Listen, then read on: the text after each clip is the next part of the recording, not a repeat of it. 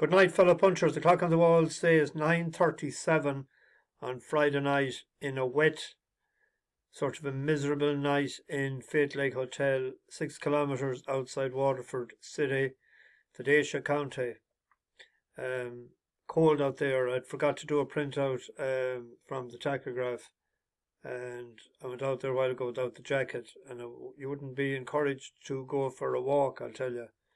There's a wedding going on, so I'd imagine the noise will be getting going shortly, but I'm down a good bit. I'm down the corridor, I'm down at the end, so don't be bothering me. But I'll be going for a pint. I'll have 1 pint or two. I want to see will the people be there. There's music on in the bar at 9:30. So I meant to get this done a half an hour ago, but I was watching more videos. Time flies when you're having fun. I had 1 pint last night in the Kingsley. Pint of Guinness, grand stuff. €7. Bit steep, bit langerish, I thought, bit Corkish.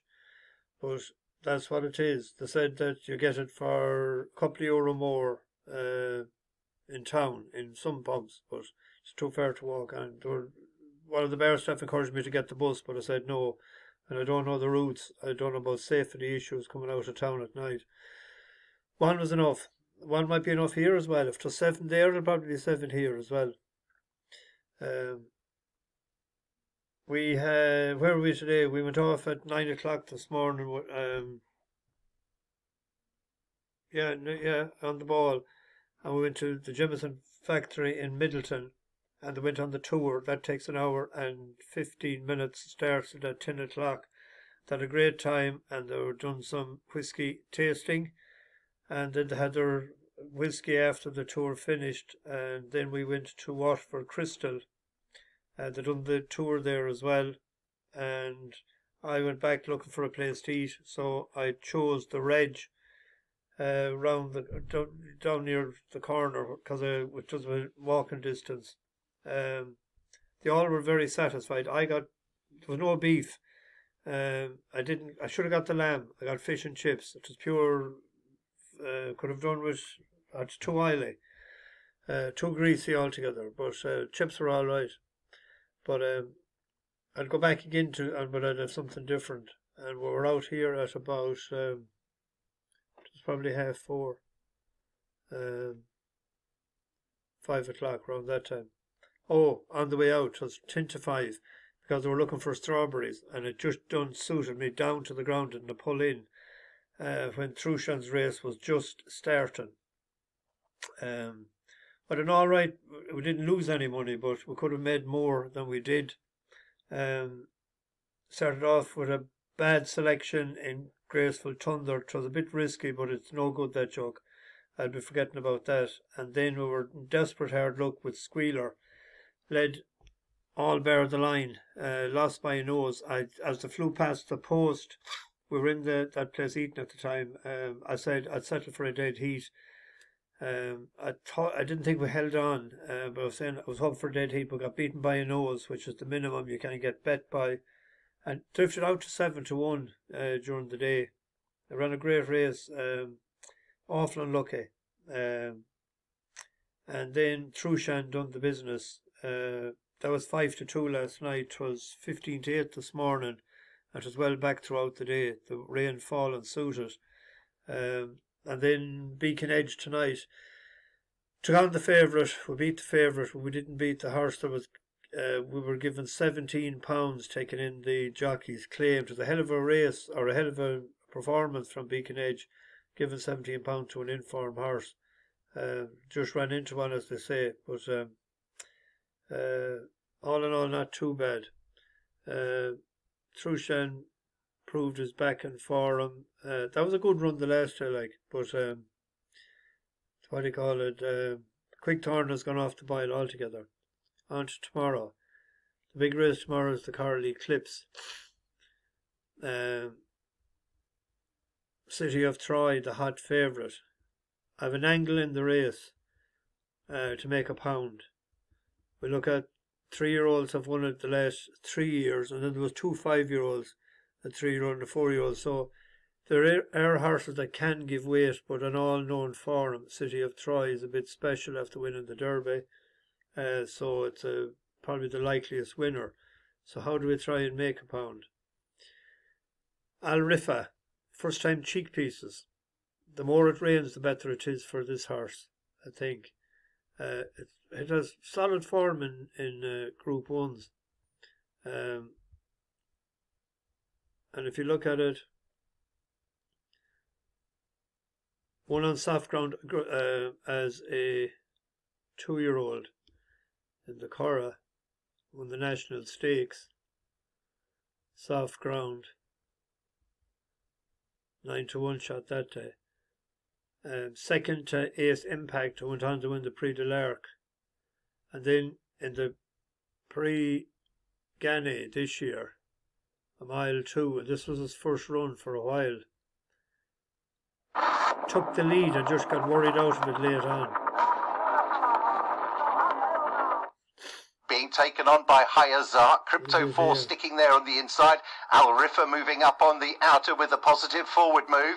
Here goes Riffa down the outside. Feed the Flame is finishing well. 6 or 7 in a line. Haydock still fighting on the inside. Zaria is coming there. Haydock, Zaria on the inside. Haydock and Zaria. It's going to be tight. Haydock wasn't beaten all that far. Went out then to the United States, to Saratoga, on firm ground, which wouldn't have been sort of suitable for the Manhattan Stakes. Wasn't beaten all that far in finishing 6th of 8. It's only beaten a few lengths. I think the ground was too firm. He wasn't hard on Measured Time is the leader coming to the furlong pole. Far Bridge coming through, running a good race. Program Trading is in between horses. They're coming to the 16th pole. And William Buick and Measured Time are home free, turning it on late. Measured Time outclasses them in the Resorts World Casino. But a cut on the ground is suitable. Now, it was 25-1 earlier. It's clipped into 16s.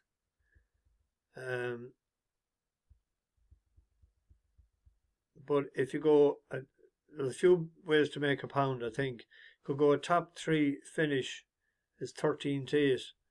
Without City of Troy, it's 5-1. So you could back it each way then. If it was second you get the 5-1. Third or fourth, then you'd get your stake back. So it's all about trying to make a pound and not lose money. So and at 14-1 if you wanted to back it each way as well. But it's the angle I have in the race. In the 3:15 at Haydock, the Old Newton Cup. Horse there at a big price, 16-1 in places as If Not Now.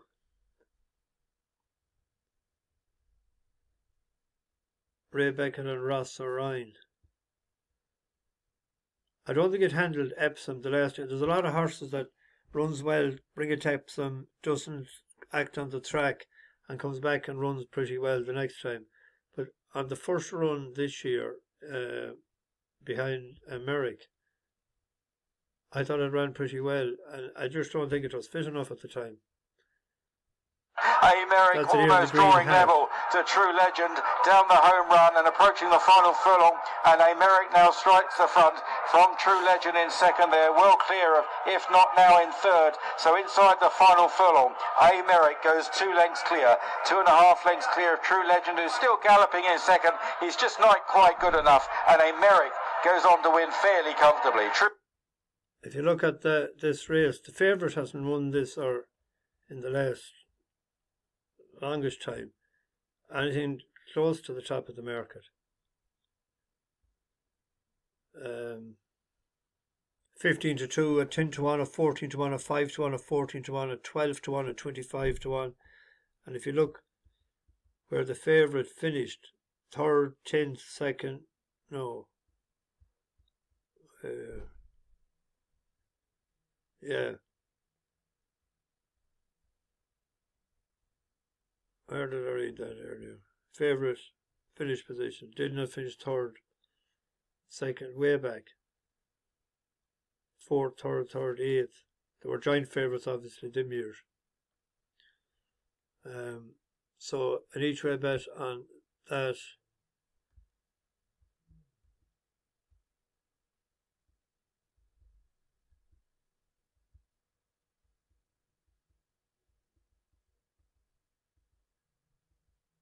It's 2:25 at Sandown. We have a bus horse running. Money for this evening as well. Magic Memories.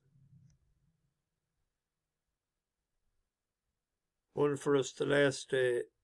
It was a 2-point play at 5-2. I think it was. It went off at even money. On the strength, it ran well on soft ground in Sandown before, with a 2nd to Jewel Identity. And if you look at it winning the last day, and it says on the thing readily, I think, because I don't know.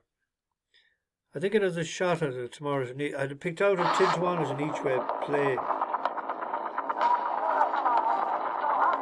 The fact it's a buzz horse. Behind them as they race inside the 2. Lakota Brave now being tackled by the smooth travelling Magic Memories. In between, Locklean is still there and is battling away. These 3 are clear of Baltimore Boy and dropping away Bold Rib. Magic Memories on the far side with Locklean putting up a sustained challenge. Magic Memories trying to get past Locklean. Then in 3rd place is Lakota Brave, but it's Magic Memories doing just enough here. Will win this. You get the picture. Classic needs better ground. I think there's more rain promised for tonight. We won't mind it at all. That's that. And there's a horse then that won't mind the rain either in the next race or in the 4:47. Is a horse we won on before, and although it wasn't in the first 10 in the King George V Stakes in or handicap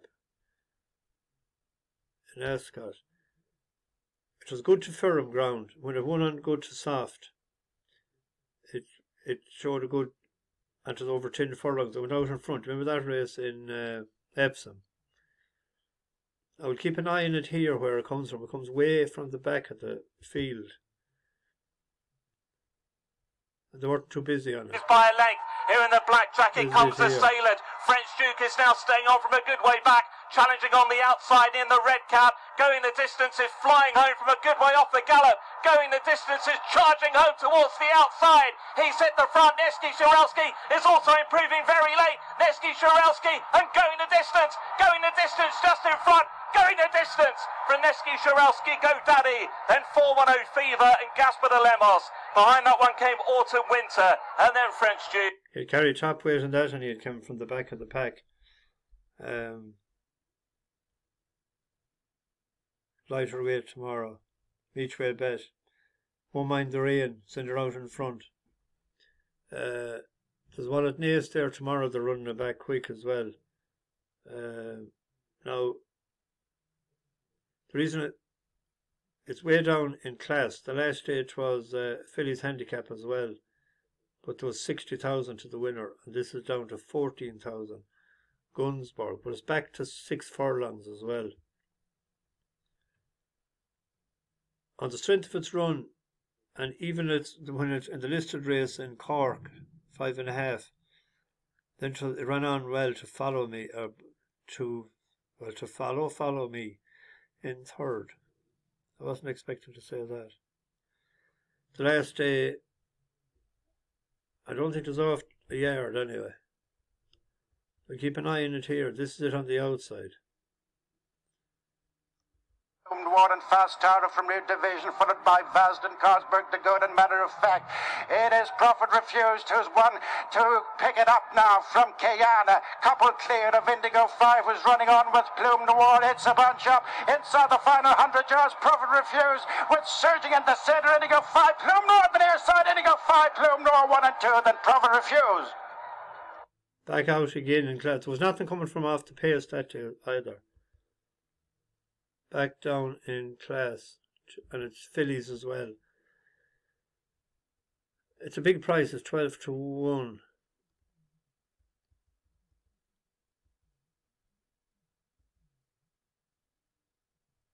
Some of them are paying 4 places there. Most of them paying 4 places.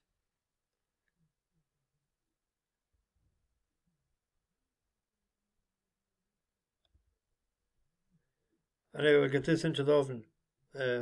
I forgot to mention as well, the other day when I was at Bunratty Castle, I went into where to take the tickets, and a woman that was at the desk, she said, "Are you Mickey D?" And I didn't recognise her, and I was wondering, did she make a mistake, or was there a message left for me or something? And it was Mary Deegan, and of a regular contributor the last couple of years, long-time passenger on the bus, Robert Deegan from 6 Mile Bridge. And she says, "I watch you an odd time." She says, "But my son or my nephew," she says, "never stops watching you." So, lovely woman. She wanted to do a deal with me for going into the banquet, but we hadn't the time to do so. But we'll meet again. So, in the event that I fancy something early in the morning before we leave, if I'm up, so early the last couple of hours at 6 and half 6, I'll awake and up.